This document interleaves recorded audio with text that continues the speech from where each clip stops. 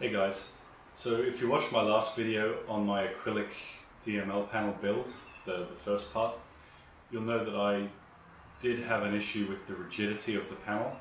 It was actually not as rigid as I expected, and as a result I had to add additional mounting points to attach that to the frame just to beef up the rigidity a bit. Then when I was playing some music through the panel, I noticed that there was a significantly better bass response when when the exciter was mounted close to those attachment points. So what I'm doing today is that I've got another acrylic sheet, a couple of cheap bits of pine. I'm just going to knock together a quick frame to mount the panel on, and then I'll drill a bunch of holes in the panel so I can try different mounting configurations, and then we'll get on to testing. And what I'm looking for is obviously the differences between the configurations. Let's get into it.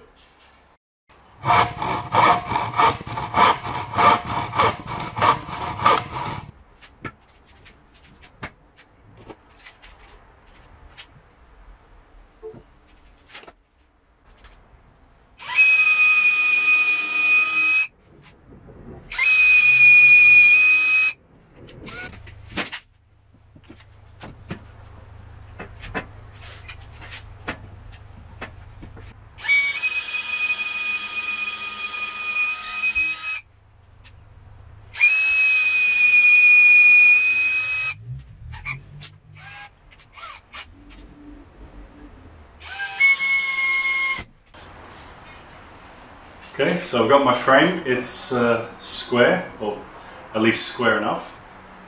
Let's get the panel on.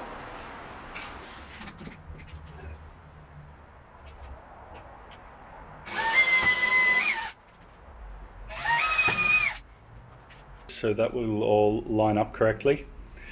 I've put one at each corner, or near each corner, similar to what I have on my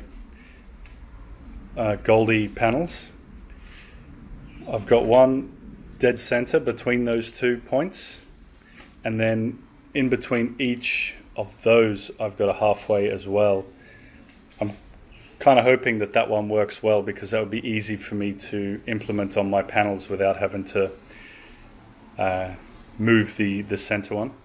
Anyway, I also did holes at the much celebrated 2/5 position on either side of the center, so I can try one or both of the 2/5 and then putting the exciter right behind that position, which, you know, if you believe the internet, that should probably result in the best sound, but testing will tell. I'll just get some grommets into this panel and get it on the frame.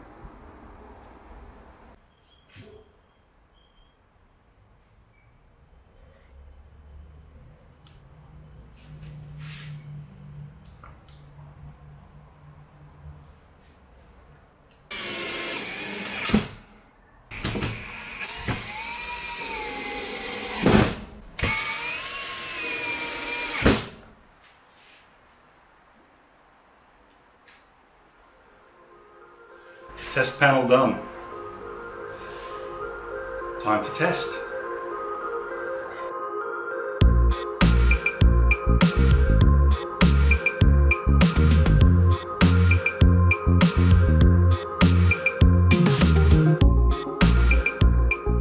I actually think this looks pretty cool as well. You could probably make quite a good looking speaker out of a basic frame like this, you know, with a little bit of refinement.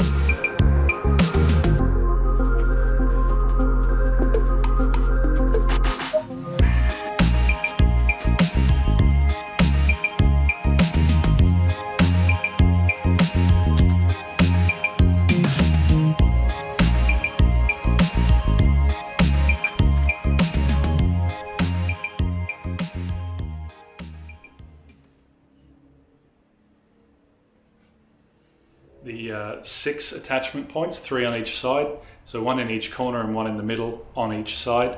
This is what I've currently got on my Goldie speakers, so I'll start with that to get a good baseline. Then I'm going to try adding additional attachment points halfway between the existing ones, And then after that, I'm going to try removing the central attachment point and replacing it with 2 attachment points at the 2/5 position on either side. And then I'll try listening and testing in all of those configurations. And hopefully, after all of that, I'll have a better idea of what I actually like and where I should place my exciter on the Goldies. Let's get into it.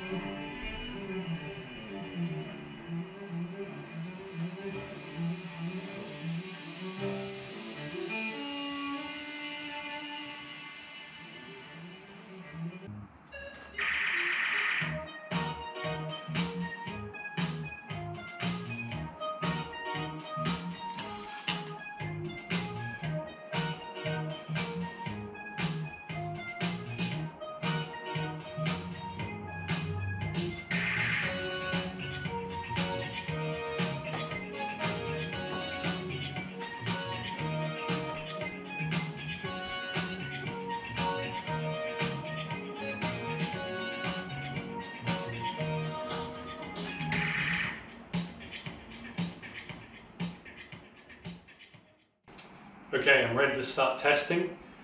I've got my sweep set from 100 Hz to 20 kHz.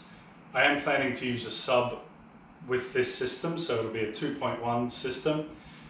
Regardless of how good the bass might be, it's still not going to be as good as a dedicated subwoofer. So I'll just start at 100, we'll go up to 20 kHz and see what we get.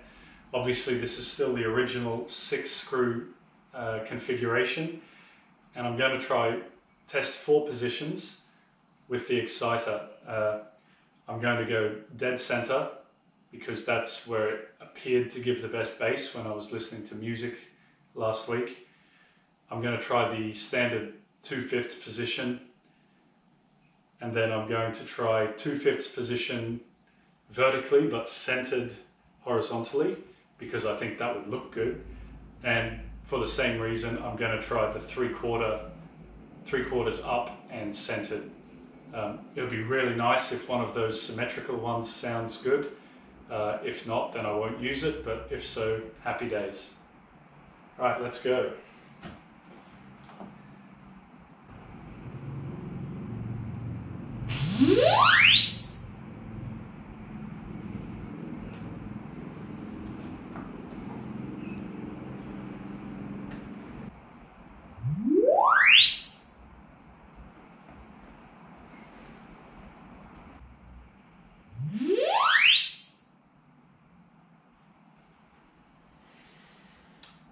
Well, they all sound the same, but I guess we'll see what the computer says. Now I've just got to change the bolt configuration. Next up, I'm going to make it more rigid by installing the 1/4 and 3/4 attachment points, and then I'll run the same 4 positions and see what we end up with. And on it went. I'll spare you from listening to a whole bunch of boop and skip right to the results. Once again, I'm focusing on the frequency response and SPL measurements. I'm aware that there is more to good sound than just flat response curves, but the other stuff can wait, at least for now. I'll start with the 6-bolt pattern. This is the current layout on my Project Goldie panels, consisting of attachment points in each corner and halfway along the longer dimension. As with my last measurements, I've smoothed the results to 1/12 of an octave just for clarity. The first measurement is at the center position. You can see there's a huge spike around 280 Hz, which drops off just as steeply. Look at the pattern we have here. You can see obvious cancellations at 194 Hz, 375 Hz, 760 Hz, and then 1260 Hz. Okay, so that last one's a bit off, but let's say it had drawn at 1520 as expected. Where would the next dip occur? Around 3 kilohertz, right? Check out the dip at 2.97 kilohertz. So no doubt my measurement isn't all that precise, and of course we are looking at a smooth graph here, but you can clearly see the pattern of nulls created by this placement. Moving on to the 2/5, 3/5 position, it looks a bit better. There are fewer serious dips in the response, and they're mostly of a smaller amplitude, the exception being the ones at 190 Hz and 680 Hz. You also don't have that huge peak at 290 that the center measurement shows. It's better. If we then center the exciter along the shorter dimension, the graph almost looks identical to the previous one. A few of the dips are very slightly larger, but there isn't a whole lot in it really. It's not quite as good though, so let's drop it off and stick with the 2/5, 3/5 for now. Now here's an interesting result. This is the 3/4 and center position. It's weaker below 150 Hz due to the big peak in that other measurement, but the base roll-off is noticeably smoother in the 3/4 measurement. That continues right through the mid-range, with slightly less pronounced dips and peaks. Putting an extreme smoothing on both lines shows this a bit more clearly, and the 3/4 measurement seems a bit more consistent overall. As an interesting aside, after I'd reviewed these graphs, it hit me that this 3/4 and centered position is exactly the same as what they do on the AER Goldie speakers that inspired me to build mine. Coincidence? Dunno. Okay, let's look at the 10-bolt configuration now. This is the most rigid setup that I tried and should provide the most damping of the panel, at least according to my own inexpert reasoning. Unfortunately, I seem to have changed the sweep frequency back to 20 Hz instead of 100 Hz here, but I'll only be comparing the response from 100 Hz up. With the exciter dead center, the response is remarkably even. I'd venture that perhaps the additional attachment points are doing a pretty good job of controlling any resonances here. With the exciter in the 2/5, 3/5 position, the results are similar, but actually not quite as consistent as the centered configuration, with slightly lower dips and higher peaks, and only a couple of exceptions. That's weird. Again, you can see this more clearly in the half-octave smoothing, in which the red centered measurement has a smoother overall arc to it. So again, I'm ditching the 2/5, 3/5 graph, but it's close. At the 2/5 and center position, the results are very similar to the 2/5, 3/5 version. The 3/4 and center graph is again very similar. Look at them all together and you can see a remarkable consistency between all of these different exciter positions. The extra attachments are definitely contributing here, so this doesn't really surprise me. What does surprise me is this. Look at the 10-bolt graph next to the 6-bolt version. Both of these lines are from the exciter at the 3/4 and centered position. The blue 10-bolt absolutely destroys the 6-bolt up to about 250 Hz. More damping equals higher output? Is that right? Doesn't sound right. So the downside here is that it's a bit lumpier, but damn, the difference here is between 10 and 20 decibels throughout that whole range. That's huge. Anyway, I'm going with the 3/4 and center position for this one as well. Let's just take a quick look at the 8-bolt configuration now, with the attachment at the 2/5 positions along the long side. Again, there seems to be that trade-off between smoothness and output in the lower frequencies. The 2/5 and center line is the smoothest, but it does lack bass. Surprisingly, the 3/4 centered position is the weakest of the other three, with this big dip at 415 Hz, and then peaks at 2.5 and 3.6 kHz, where the others are relatively smooth. Of the remaining two, I give the slight edge to the purple, 2/5, 3/5 measurement.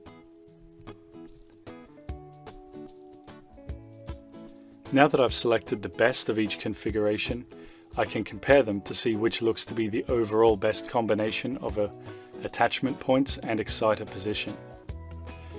Right off the bat, you can see that the green is significantly weaker in the base.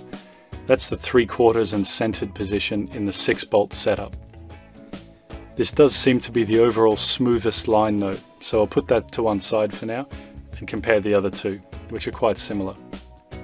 Yeah, okay, they're very similar. The purple seems better between 150 and 350 Hz. That's the 2/5 exciter with the attachment points in the 2/5 positions. The green line is the 3/4 and centered position with 10 bolts. But green doesn't drop off as hard below 150 Hz. It also has an admittedly big advantage of looking neater and more symmetrical, which I like.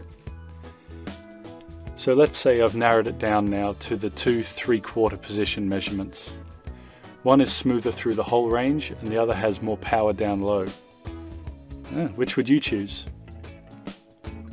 Actually, you know what? I'm not going to choose right now, because there are a couple of other options. I could use multiple exciters per panel. I did try this on my bamboo panels without much success, but I didn't really do any proper testing before just sticking them on. And I'm thinking that now might be the time to look into that further. Another thing that I'm going to try out is one I've seen in the open baffle world. Installing one or more wings on the sides to help separate the front and back waves emanating from the panel. So tune in next time for that experiment. You may have noticed that regardless of configuration, the high frequency response of the acrylic is stellar, rising all the way up to 20 kHz. In contrast, my bamboo ply panels rolled off heavily above about 12K, albeit with different drivers installed. My original plan was to experiment with adding a capacitor to the circuit in order to high pass the speakers at around 100 Hz, just to take away some of that bass energy. If the top end is harsh, I may also have to consider adding an inductor to make a really wide band pass of like 100 Hz to 15 kHz or something like that. But I'll leave that decision until after I've heard them. If you are interested in this stuff and you want to see how I get on with those experiments, please like and subscribe this video. Thanks very much for watching. Catch you next time.